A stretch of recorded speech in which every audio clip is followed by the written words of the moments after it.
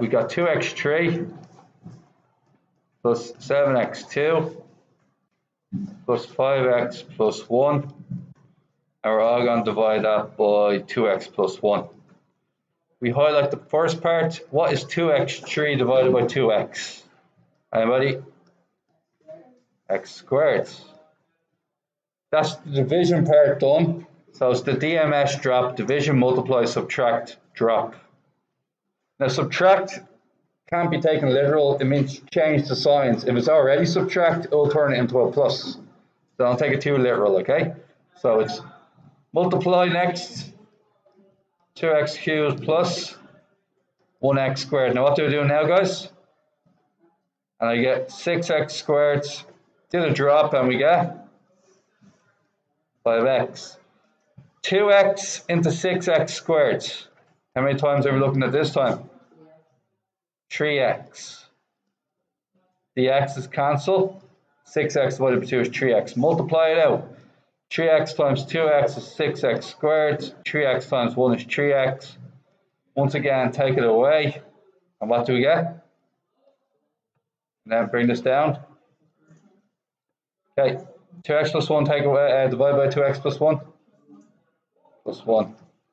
And just finish it off then, isn't it? 2x plus 1 minus 0. Okay. Alrighty. 6x cubed. We're doing 33 minus 17x squared plus 27x, take away 20. All divided by 3x minus 4.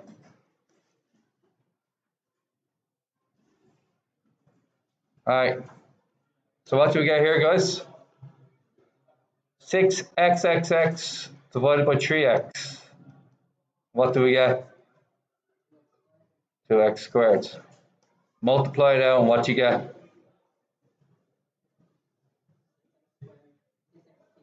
Yeah, minus 8x squared. Change the signs, minus and a plus. What's 17 minus 17 plus 8? Minus 9x squared. Now, minus 9x squared divided by 3x. So minus 9xx divided by 3x will get me what? Minus 3x. Multiply it out. Minus 3x by minus 3x. Minus 3x multiplied by minus 4. Once again, change the signs. Plus and a. So what's going to be there then? Drop down there. 20. And what's 15x divided by 3x? 5, yeah? And what happens then? Just 15x minus 20, minus and a plus, and then the answer is 0. Real good? Who got that one out?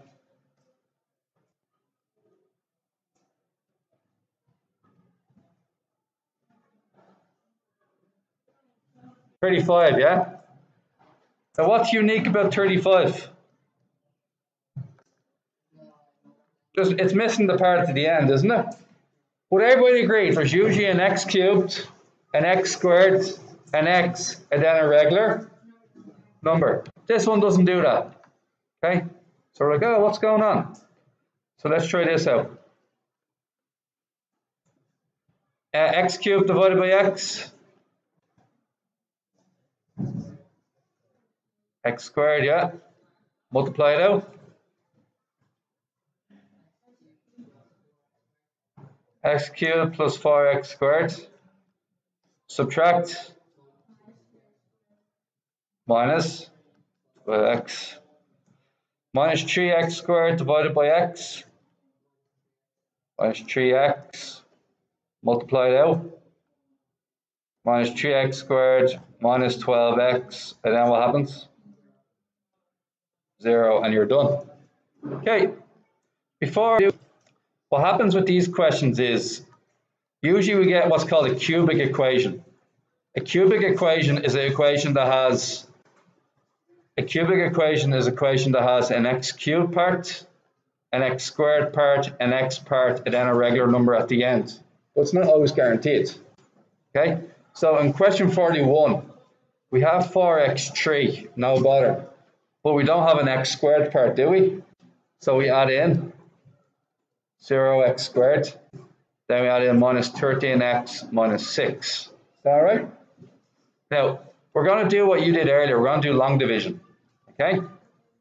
And in the long division, what we're going to do is divide it by x minus 2. Now, the difference between the long division you did earlier and the long division we're doing now is you only ever take the first part into consideration. So what's 4x cubed divided by x? Yeah, you've done the division part. Now what you do after the division part?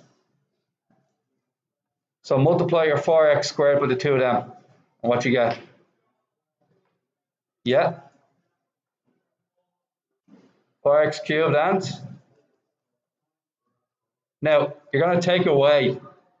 So this one's a takeaway. This one's already takeaway. So what happens? Turns to a plus. What you do next? Yeah, you drop it. Now go again, Dylan. Ax squared divided by x. You already divided, so what's next? So multiply ax by x minus 2. Ax squared, yeah. Multiply it by x, and then multiply it by minus 2. Yeah. Ax squared minus 16x, okay? Now what happens then? No, before that. Minus and, because it's already a minus. So what you get then? Plus 3x minus 6. Now, how many times does 3x get divided by x? 3x divided by x. Multiply it out.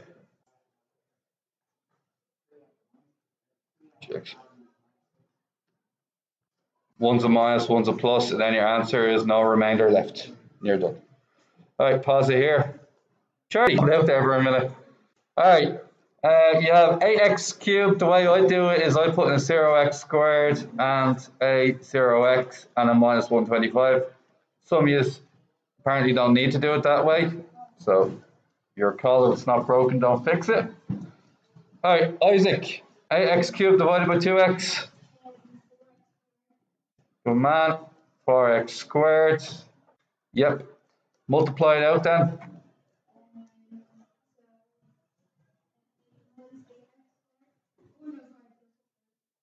Plus ax cubed, yeah. Then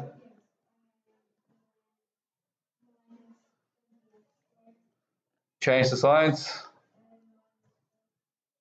So 20x squared, right? Bring down the 0x. What you get here? 20x divided by 2x is what he said, 10x. Multiply it out, what you get?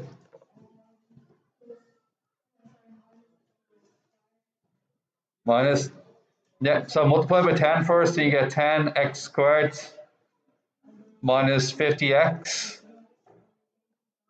And what happens? And you get 50x minus, finally, what's 50x divided by 2x? Plus 25, then what happens there? Minus 50x, oh sorry, 50x minus 125, then change it to a plus minus and you end up with 0. All right, we all know how to divide. What is this full exercise about? Full exercise is about division, would you agree with that?